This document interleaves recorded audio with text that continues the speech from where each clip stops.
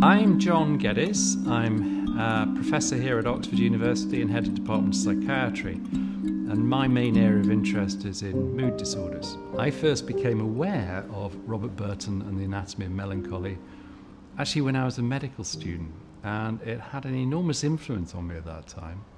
And it's continued to dip in and out of my professional career ever since. And it is remarkable for a number of reasons. First, to me, is that it's one of the most profound accounts by someone who's experienced mood disorder, of their own mood disorder, and Burton clearly describes that he's writing it as an attempt to manage his own mood disorder. So it's the patient's voice. And this has become increasingly important in our research, and I've certainly found that an incredibly powerful voice when we're developing our research projects. The other thing about Burton that's really interesting is that he's not a physician. He's writing outside of psychiatry or medicine. He's writing from the humanities. And the description he gives of melancholia, depression, is incredibly broad.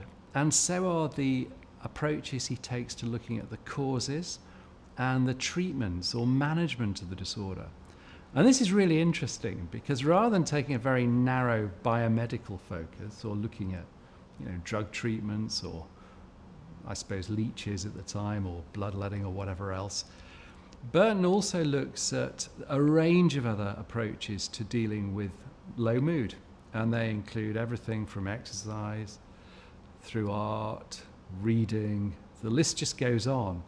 And that's fascinating. And as I've gone on through my career, the really fascinating thing about that is that those approaches have become more and more a focus of our attention. So rather than just looking at formal medical or psychological approaches to treating mood disorder, we started looking at these other approaches, and Burton got there before us. Burton talks a lot about the exercise, and of course, we're increasingly interested in the health effects of exercise, both on mental health and physical health. A lot of our current focus is targeted at the almost direct physiological effects or the fitness effects of exercise. So we do active walking, we've got to raise our heart rate. Burton's approach is rather different, and to him exercise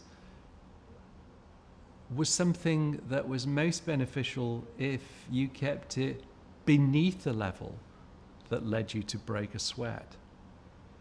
And it's quite interesting looking at what he meant by exercise, because it includes just about every kind of activity that, if you like, is a distraction, is a change of thinking. So it's actually a very different approach, and it raises a couple of things that we may be missing out on in our current research into exercise. The other really important thing that comes out from me is moderation. So there's a sense that if you do anything too much, the benefits will be outweighed by the costs. So he talks, and this is very relevant for Oxford and for students and scholars, too much study can be bad for your mental health.